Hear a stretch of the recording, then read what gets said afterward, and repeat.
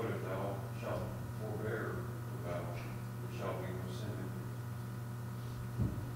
So in Deuteronomy chapter 3, we are instructed that if you make a vow before God, keep it, because he will hold you to it. But if you, it's better for you, in essence, it's better for you to not make a vow than to make a vow and break it. In Ecclesiastes chapter 5, verses 4 and 5, when thou vowest a vow unto God, defer not to pay it, for he hath no pleasure in fools. Pay that which thou hast vowed. Better it is that thou shouldst not vow than that thou shouldest vow and not pay. So we even see in this place, according to Ecclesiastes, God considers the individual who makes a vow and break it as a fool. If you don't think you can keep it, don't make the vow. But if you tell God that you're going to pray and fast for one meal, then keep it. Now, I've been in those situations. To be honest, it was easier for me to fast at Bible school than it is for me to fast at home. It really is. Reason being, at home I have control over what I have in my house to eat, and I know whether or not, so of course I have what I like. And it's very easy to go to the cupboard and not think about it, Brother Craig, and pop something in my mouth and not realize until I'm halfway through it, oh, I'm fasting today. Does that mean that that fast is broken? We all mess up. Just don't use that as an occasion to say, oh, I already broke it, now I keep going. No, push it aside, ask for forgiveness, and then keep on with your fast. Because if we're going to be truthful, I've done that on multiple occasions. If you take a bite of a Twinkie and about 3 chews into it, you realize and you don't want to waste it, so you just finish chewing. In fact, as a side note, when I was in Bible school, there was a son of a big name preacher down south, and he was fasting. And my one friend walked out during lunchtime and saw him taking this bread into his mouth, chewing it up and spitting it out. And then he'd take another big bite, chew it up and spit it out. And keep in mind, this isn't a little guy. This guy is bigger than me. He's probably clearly about 6'3". So when confronted with what he was doing, he replied, well, so-and-so made me this bread, and I'm fasting today, and it looks so good, I just wanted to taste it, but since I'm fasting, I can't eat it. So what he was doing was he was taking big bites of this bread, chewing it up and spitting it out. Is that cheating on your fast? I'm not getting involved in that one. That's between you and God. But if you make a fast, keep it.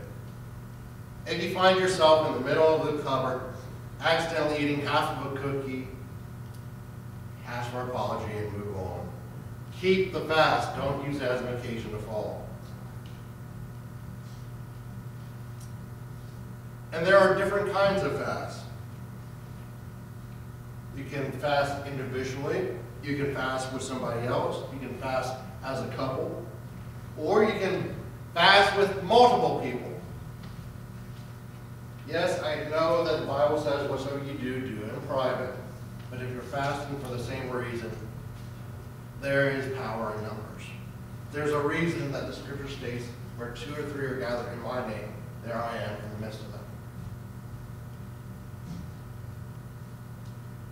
But you can fast individually, as a couple, or corporately.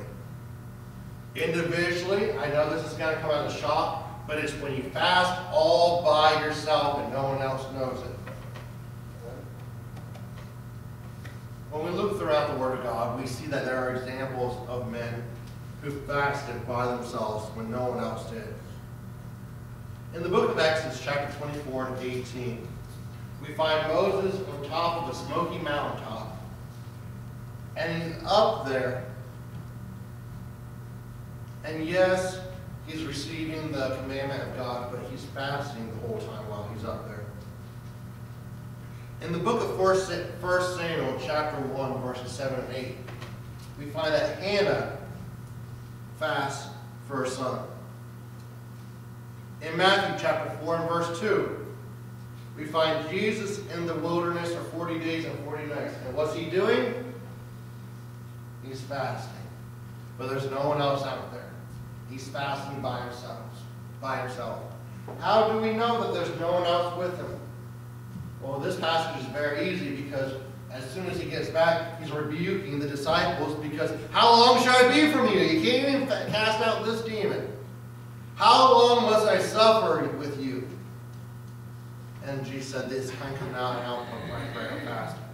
But the fact that he's in the wilderness, nothing's mentioned of the disciples, and then he comes back and he's rebuking them, and specifically saying, how long must I suffer you, is a prime example that he was fasting by himself and with no one else. You can fast with your spouse. 1 Corinthians chapter 7, verses 4 and 5. If someone will go ahead and read that. 1 Corinthians chapter 7, verses 4 and 5.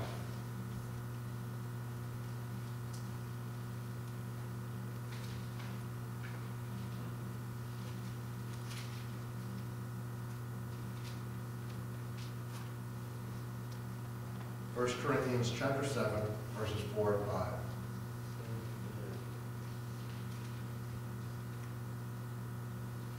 Someone else, while they're looking at that, find Jonah chapter 3 and 5, Jonah 3, 5, and we're going to close with that one today. Jonah 3, 5. What about no power of her own body, but the husband, likewise also the husband has not power of his own body, but the wife. He brought not one thee, not one the other, except that he will consent for a time, that you may give yourselves to fasting and prayer, and come together again, that Satan tempt you not for your inconvenience. So in this passage, we find that a husband and a wife can fast together. And then finally, we have people that pray and fast by themselves. We have couples that fast together. And finally, we have corporate fasting. What is corporate fasting? When two or more people join together in prayer and fasting for the same purpose. We find this in Jonah chapter 3 and verse 5. If someone has that, Jonah 3, 5.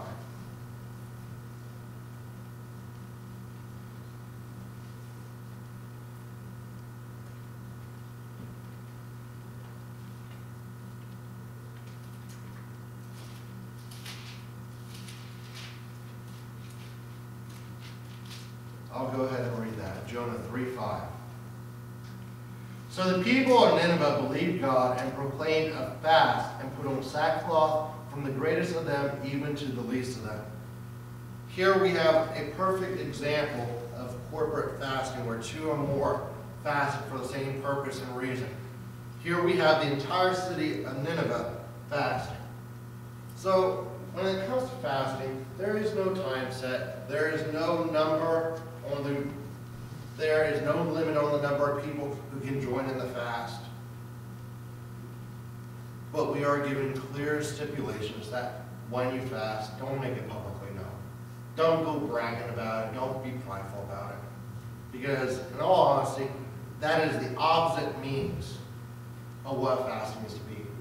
A fast is a time of humbling ourselves before God to see Him move in a particular situation, or Him to move in our lives, or to send revival to our country. Whatever the reason, God has already laid it out and showed to us what a fasting is. Next week we'll pick up with continuing on talking about the types of fast, and then that will conclude our portion on fasting and evangelism. Does anybody have any thoughts, any comments, anything they want to add?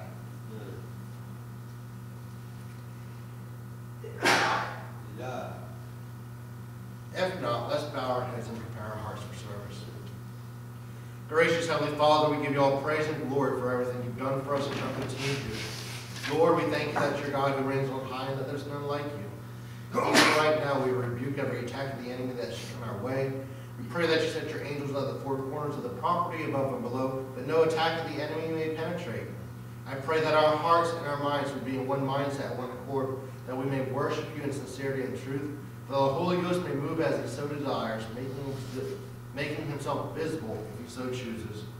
I pray that our hearts and our minds will be plowed, that they will be good soil for your word to follow on, that we may remember your word throughout the week, but even greater than that, that we would apply it to our lives. We ask you to anoint the song leader and the musicians, give them the songs you'd have us to sing to bring praise and worship to your name, Lord. Anoint the mind of the pastor and his lips, Lord, that he bring forth your message today. And may our hearts receive them, Lord, and our minds. May we apply it to our lives, Lord, that we may even be transformed into your image even more. We ask all these things in the name of Jesus.